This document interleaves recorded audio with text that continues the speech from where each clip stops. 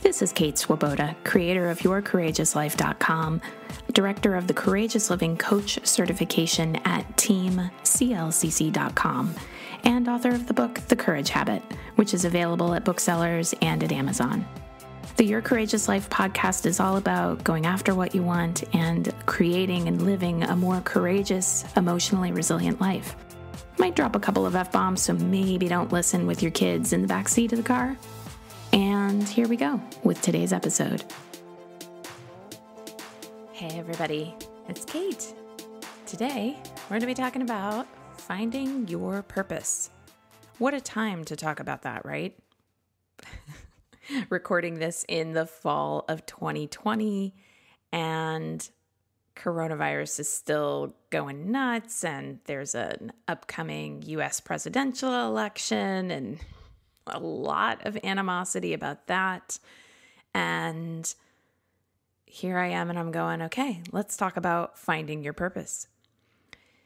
The topic for today was sparked to some degree by an organizational coaching session that I had with the profoundly, incredibly hardworking and talented coach, Laura Heacock. She's at kindovermatter.com, like instead of mind over matter, kind over matter. And she's this amazing executive coach. She works with the life coach training program for which I am the director, the Courageous Living Coach certification. And Lara, spelled L-A-R-A, in case anyone's wondering, like a Lara bar is how she says it. She had asked me, so what's your purpose for your life? And this was in the context of organizational coaching. I have sessions with her where she helps me figure out things related to hiring, fit for role, how to set KPIs for different roles in my business, how to effectively deliver feedback, because in case you were wondering, I too struggle with needing to sometimes say, so there was a mistake made here. There's something not quite right here, but like kind of not wanting to say it because I want to be liked. I'm worried I might say it in a way that the other person feels criticized, right? So these are the sorts of things I've gone to her for help with from an organizational perspective. So she helps with, all these things as they pertain to my business, which is great. So she asked me what my purpose was in the world. And I don't usually use the word purpose. I usually use the word vision. And my life vision, and this is something I've been very clear on for some time, my life vision is to completely and totally love and accept myself so that I can completely and totally love and accept everyone else and thus facilitate healing in the world. And that is, to me, synonymous with purpose. And then she asked me, so what's your purpose for your business? To which I replied, to awaken people to their courage and all they're actually capable of. And then that got me thinking about how we can actually have a different purpose for different contexts in our lives, and how often I've heard people say that trying to find their purpose or having some kind of purpose is a major source of stress for them. People tend to feel like if they don't exactly know what their purpose is, and if they can't articulate, if they can't hop onto a podcast and just say, hey, everybody, here's my purpose/vision for my life, and here's my purpose/vision for my business, like they're going to be lost. And I certainly see that in the self-help sphere as well, where people say, if you don't know your purpose, you don't have a compass, or you don't have a guiding post to help navigate troubled times. And I don't know, guys. I don't know that I agree with that necessarily, because I think that we can have a sense of purpose that arises from where we are at a particular place in our lives. And just as the example I just gave, slightly different purposes depending on the context. I have a purpose that is very clear to me, that's articulated for my life. And then I have one that is for my business. And in some ways, the one for my business could absolutely be applied to my life as well. I think we can have a little more latitude around this concept of purpose. So let's dig into this today. If you know what your purpose is, maybe you'll hear some reflection questions today that'll have you go, oh, okay, that has me go a level deeper or feel more secure in the purpose I've already established for myself.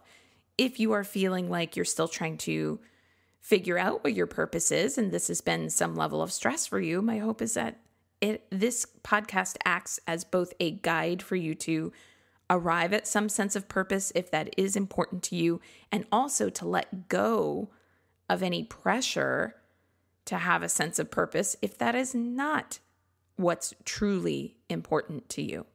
Maybe you'll actually get out from under a belief that you had to have some purpose in order to have a successful life. Maybe that's not true. And wouldn't that be kind of nice if you got unhooked a little bit from that? All right, so let's get to it. So first principle that I would ask you to try on for yourself, if you are in a space of, I want to find my purpose.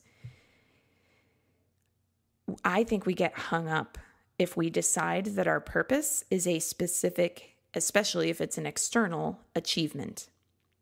So I hear, for instance, a lot of moms, what's your purpose? And they're put a hand over their heart and they get teary-eyed and they say, oh my God, my purpose is to, raise my kids and just love them up. Well, here's the problem with that kind of an externally driven purpose. What happens when those kids are raised? I mean, I know the work of parenting never ends.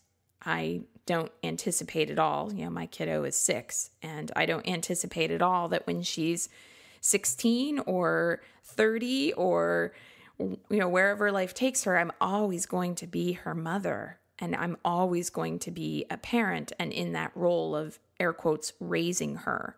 It will look different, of course, when she is fully an adult, but I'm always in that role. I get that.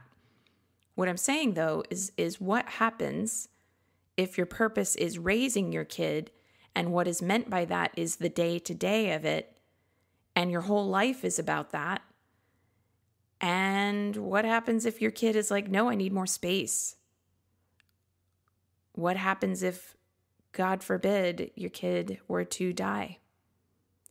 What happens if your kid grows up and they're raised, and then suddenly that's when you realize, oh my goodness, I have devoted my whole life to raising my children, and I don't know what else there is to who I am and what I want this next act of my life to be all about. And these are profound questions to raise. The same can be true of other goals, like my purpose is to write a novel. Well, what happens once you've written the novel? Longtime listeners will know that I am a CrossFit fan. I am not a fan of Greg Glassman, who recently made some very offensive, racist comments, and has, thankfully, the CrossFit community has ousted him pretty quickly, which is not to say CrossFit or any other sport doesn't have a long way to go with confronting racial injustice, especially in leadership. But I'm a longtime CrossFit fan, and that means that I nerd out on watching people who are CrossFit athletes compete at the CrossFit Games. And I can't tell you how many times I've seen them being interviewed, and they say things like, my purpose is to win the CrossFit Games. And I would imagine this is very similar, like my purpose is, football players are going, my purpose is to win the Super Bowl. Well, what happens when you do that? What happens to the startup founder who says, my purpose is to make this a Fortune 500 company? The external goals, even if they are in so many ways beneficial to others, as in the case of a parent who wants to raise their children, or even if they are some of the most amazing goals that a human could accomplish, something that only a fraction of a percentage of humans ever get to experience, if they're external and if they're about achievement, I would caution you against making that your purpose. So just a thought, if someone were to ask you right now, what is your purpose? What would you say?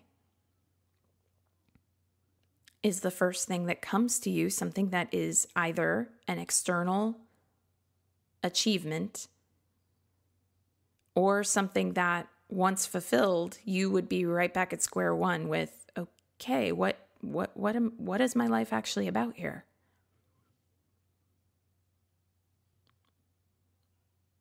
Now, again, I don't particularly buy into the story that you have to have a clearly defined purpose. So this, if you're noticing stress, this is not a cause for stress. If you're kind of going, well, gosh, now that I'm thinking about it, I have been thinking of my purpose as being very externally driven or achievement oriented. And oh no, that's all wrong. And no, I'm not saying you got to stress out about it. And if you also are drawing a blank and you're like, oh my gosh, I'm a wreck. When am I going to get my life together? Or whatever your inner critic might say about finding a purpose. I got to find a purpose. This is why my life is such a mess. A lot of gentleness with yourself, please. Gentleness is so often the most courageous thing we can do for ourselves and for our lives.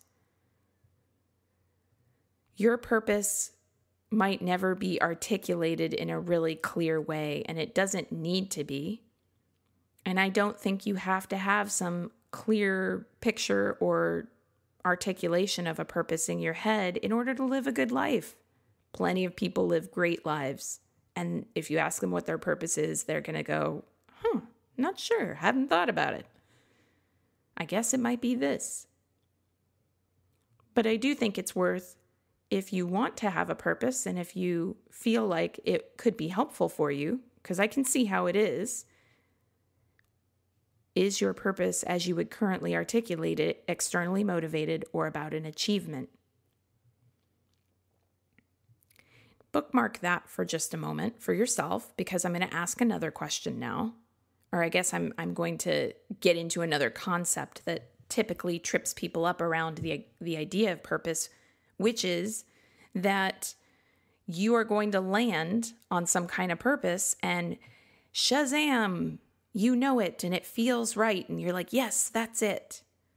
That concept, I also think, ties people into knots, because when you're thinking about something as large as a sense of life purpose, and it is large and it is profound, it doesn't seem like it would be so shocking to me that would be a little bit scary, or that maybe it would feel so big that a part of you would be going, I don't know, am I stretching too much? Like that feels right, but it's kind of, whoa, this is really normal. You're a human. And stepping into purpose and making such a conscious, present, informed decision to say, this is my purpose and this is what I'm going to do with my life. These are big things. So if you are landing on at least an initial articulation of purpose and you're thinking to yourself, wait, I don't know, maybe that's not my purpose because I don't feel like the golden light is raining down on me and the gates to heaven have parted and everything in my life is clicking into place. No, I don't think it works that way. How I think it works is that we take time to arrive at a sense of purpose, that it is a conscious and deliberate decision to start looking at your life and asking yourself, what is my purpose and how am I going to create that and co-create it with the world? And that you're going to take a couple stabs at it before you're going to really land on something that is about 75% of the way there, and maybe 25% feels way too big. Who the hell am I to articulate such a thing? And a little bit intimidating. I myself, for sure, went through a couple rounds before I actually landed on this idea that my purpose is to completely and totally love and accept myself so that I can completely and totally love and accept everybody else and thus facilitate healing in the world. Next concept we can talk about here. So first concept, let's move away from achievements and externally driven purpose statements. Second concept, it might not just click into place super, super easy. You might have a couple of drafts that you need. And third concept, what if your purpose is what you say it is? Like, what if there's not a right purpose out there floating in the world, waiting to be discovered? What if you could choose a purpose right now, and this is your purpose from which you operate at this time, and if it needs to change later, it changes later? What if it's fluid? What if there's a purpose for one season of your life as you're going through a particular transition that's different from what your purpose will become later? What if there's a purpose to the age bracket that you're in? And I don't mean that in a like census taking kind of way. I mean it in like, what if there is a certain purpose that is in your extreme youth that is different than in your early adulthood, that is different than in later adulthood, that is different than when you are in the sunset season of life? What if there are different purposes for different jobs? What if it's all pretty fluid? Okay. What if that's how it works? And if that is how it works, then here's the good news. You don't have to wait to find your purpose. You can let go of this concept of finding your purpose and start going into creating your purpose, declaring your purpose. And if that idea appeals to you and you're going, well, yeah, that sounds really nice, but where would I start? My suggestion would be to start from a place of values. So you could start with a purpose that translates across life, that's not externally driven, that's something like, my purpose is to live from my values.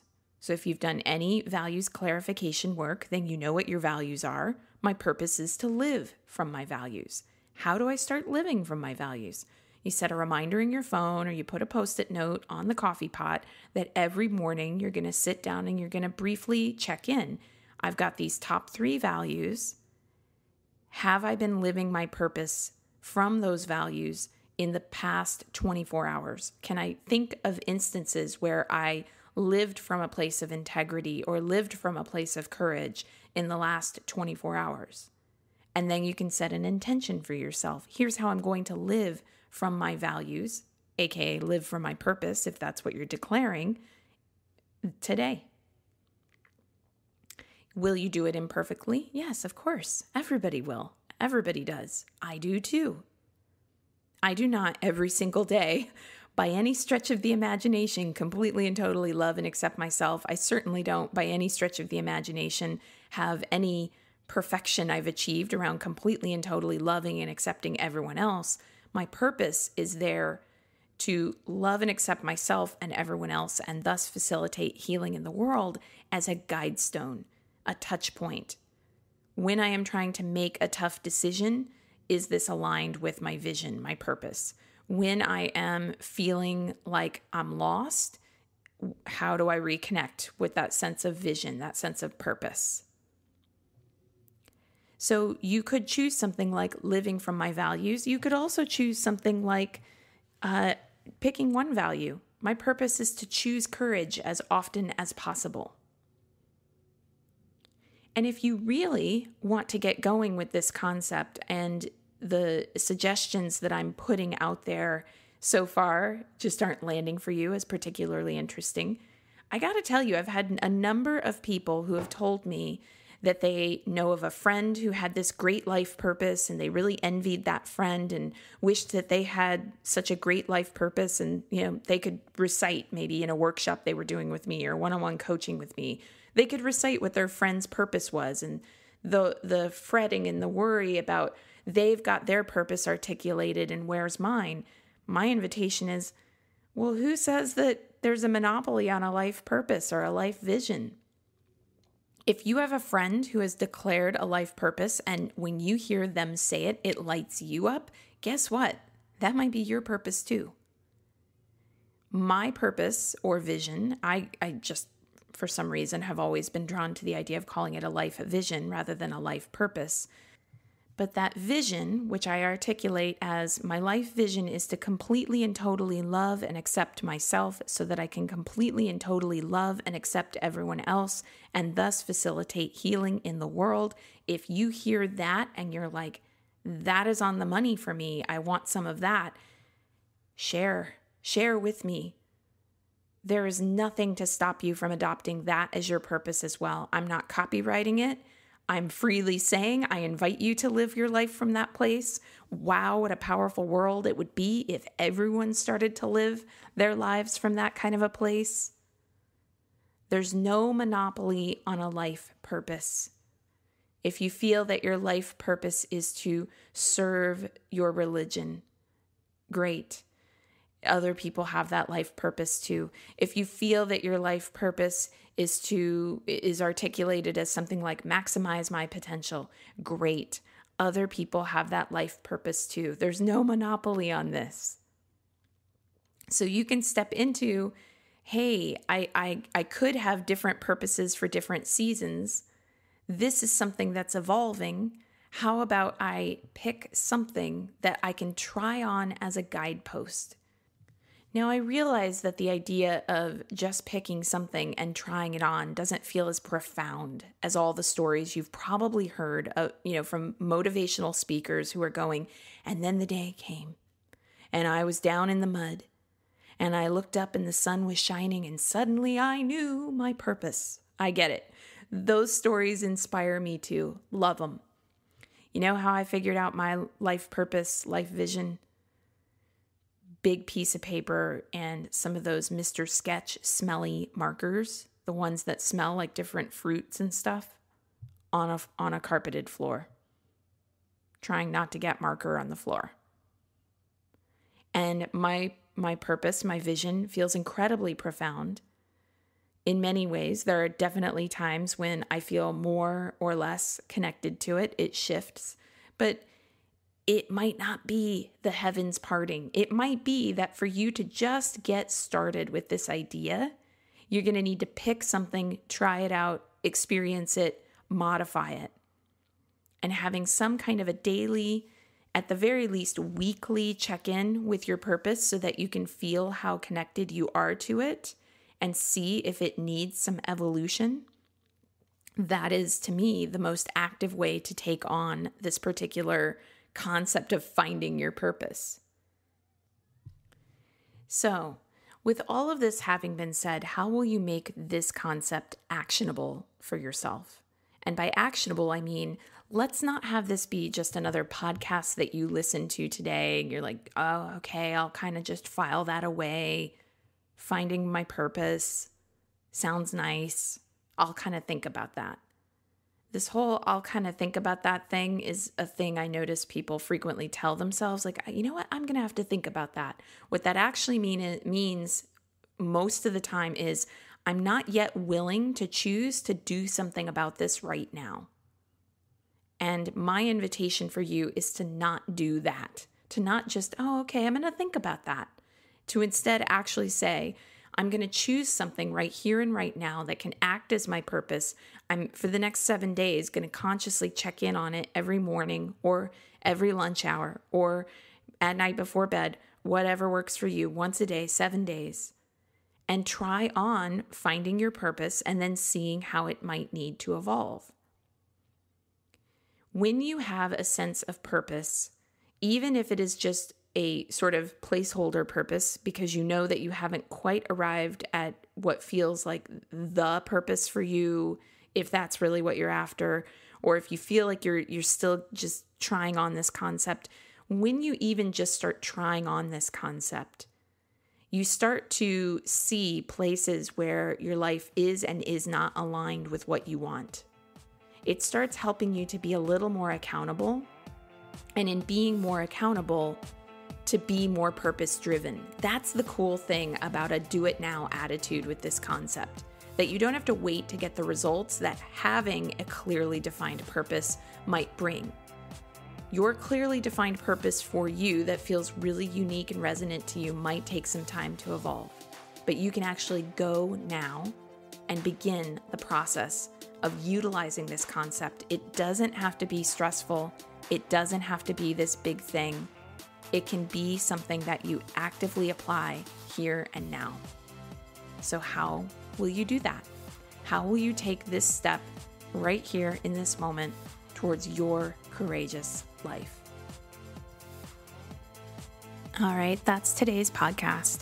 Thank you so much for listening to today's episode.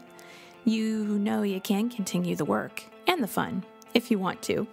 Head on over to yourcourageouslife.com/begin and become a Your Courageous Life subscriber, because as soon as you sign up, you get access to an entire library of worksheets and audios and other bonuses. And of course, you'll be receiving more courage in your inbox. And who wouldn't love that? You can learn more about the Courageous Living Coach certification at teamclcc.com. You can get the Courage Habit at your local bookseller, on Amazon, wherever you like. We can even connect on social media. I'm on Facebook at Your Courageous Life. So look for facebook.com/Your Courageous Life. And I'm on Instagram as Kate Courageous. And I'd love to connect with you on Instagram. So here's to you, using these courageous tools in your life and creating a real ripple effect of good. And again, thanks so much for listening. I love it that you're here.